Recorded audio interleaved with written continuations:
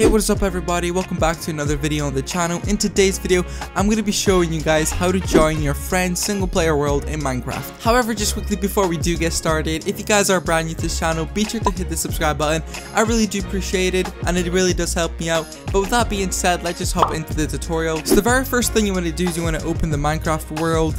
It depends on whether you want to join your friend's lobby or rather your friend wants to join your lobby. The person that you're going to be joining, they want to go into the main menu, they want to click open to LAN and basically choose the settings. I'm just going to stick with survival and off for the allowed cheats, and you simply want to click start LAN world.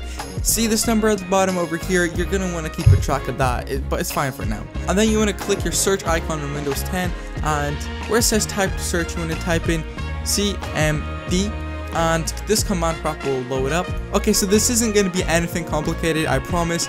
All you want to do here is you want to type in IP config and that's it, and then you press enter. No spaces, no capital letters. I'm gonna blur this out for you guys because I don't want you to see my information, but basically where it says IPv4 address, the number that's beside it, you want to basically select it and Control C it, and that's going to copy it. Now you can exit out of this, and then the person on the other side of the screen, the one that's going to be joining the world, will have to press multiplayer, direct connect, and then over here you want to paste the IPv4 address that they had. So I'm just going to type in that random numbers for this one. As I said, it's going to be different for everybody, but basically after you have this IPv4 address, you want to hit this sign over here, and then you put in the number that showed up on the LAN world.